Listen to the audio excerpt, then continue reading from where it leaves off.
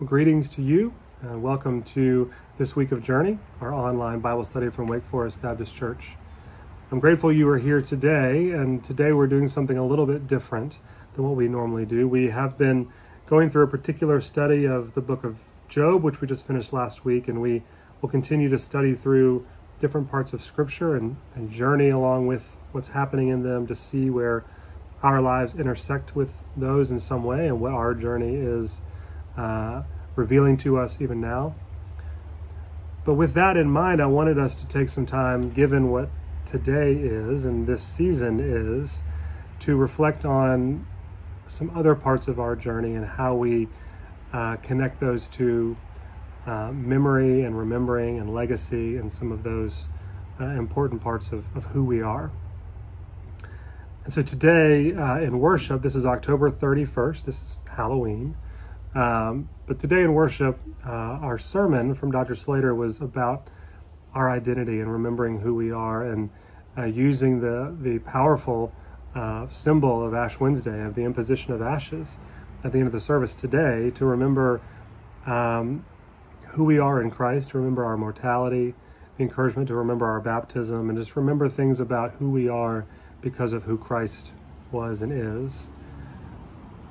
And I've wanted us to connect that to what we are doing next Sunday, November 7th, which is All Saints Day, and thinking about remembering those that have gone before us, remembering our loved ones, particularly those that have died this past year, and honoring them, honoring their memory, but thinking about who we are because of those people as well, of connecting something about our identity to the legacy of those who have gone before us.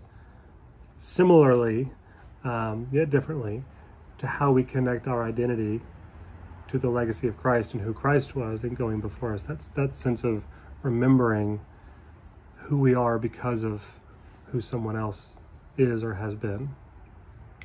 So I wanted to give you a quick overview, a little bit of what this season is. And as I said, today's a little bit different. We're not doing our standard Bible study on a scripture passage or a verse, but I wanted us to reflect on some of the Christian tradition behind this particular season. And I don't mean Halloween, but I mean some of the tradition behind that has offered us what we know of as Halloween today. And that is the Christian tradition and holy days, of feast days of Allhallowtide. So some of you may be familiar with this idea that, what we know of as Halloween is actually a secularized and over time derivation of this idea of All Hallows Eve, which is the beginning of a 3-day, the Triduum, this 3-day feast event of remembering the saints who've gone before us in our life, all the way back to the time of Pope Gregory, to the earlier days of formalized Christianity and the tradition of having feast days. And so traditionally in the calendar, November 1st, every time it falls, is the day known as All Saints Day, or All Hallows, or Hallowmas, and the day after, November 2nd, All Souls Day. But the day before All Saints, October 31st, is the eve of All Hallows, so it's All Hallows Eve. Hallow Eve, Halloween is where that comes from. But these 3 days are collectively called Allhallowtide. All Hallows Eve, All Saints Day, All Souls Day, October 31st, November 1st, November 2nd. And these days are a time for honoring the saints, whether they are kind of literal saints and identified as such, or the everyday saints of our lives, and praying for the recently departed souls, those in the last year or so. The tradition that we will celebrate next week in our worship setting, November 7th, All Saints Day, is a bit of a bringing together of those traditions of honoring the saints of the year before. But this is a long-standing Christian holy tradition, a feast tradition of remembering these that have gone before us and using these days on the calendar every year to begin with a vigil, a candlelight service, a vesper service, an evening service going into this Allhallowtide, and of using candlelight to light candles and to remember the people that have gone before us. And so I wanted for us to take just a few moments to connect the ideas of today's sermon to this season that we're in and the tradition that we will observe next week of All Saints, of remembering those who've gone before, and to think about our identity because of who has gone before us. So that was today's encouragement, was to think about who are we in Christ? What is our identity because of our remembering who Christ was and is? In fact, if we were to take some time this week, one of the invitations I want to offer today is to reflect a little bit on the scripture of the Last Supper. And so if you were to go to the synoptic gospels, to Matthew, Mark, and Luke, and read those stories there, then you would hear in those Last Supper stories and telling of Jesus' last meal the words, remember, do this in remembrance of me.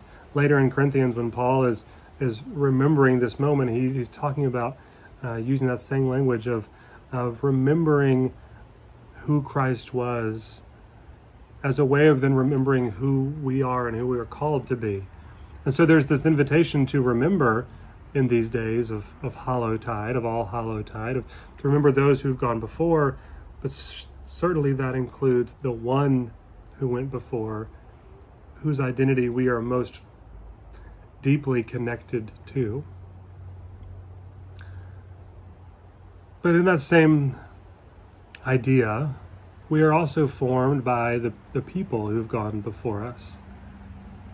You know, for me, I can't separate my calling to ministry and the work that I do in my own faith from family members of mine who have gone before me, who have set the example of what this faith lived out looks like, of what Christian ministry, in fact, looks like. Me being the third generation of Baptist ministers, there is tradition, there is connection, and remembrance of those, my grandfather, my grandparents, other people who have gone before, whose legacy is linked to my identity, and my memory of them is a part of understanding who I am today. And that's what this time of Allhallowtide invites us into. Most of the time we kind of blitz through Halloween and go jump right into Thanksgiving or Christmas, and our church might, like ours, have an All Saints Day. But for all of us, we have our own traditions of remembering those who've gone before us. But here's this time we've been kind of offered in the Christian tradition, not always typically the one we're a part of, but to take this time and collectively remember all those who've gone before us and what that means for our own identity. What does it mean to remember the saints and the souls who've gone before, and to form our own sense of legacy and connectivity to that? So this week I wanted to do just a couple of very simple things. I wanted to help raise your awareness to this Christian tradition of Allhallowtide, even if it's one not necessarily in our particular practice, except that it is, in that we use the first Sunday of every year, of every November, to do this All Saints celebration in our church. And here's some of the history of that. It's connected to this season that begins with, in the tradition, the candlelight vigil, the Vesper service of All Hallows Eve, of lighting those candles to remember the saints and then the souls those next 2 days.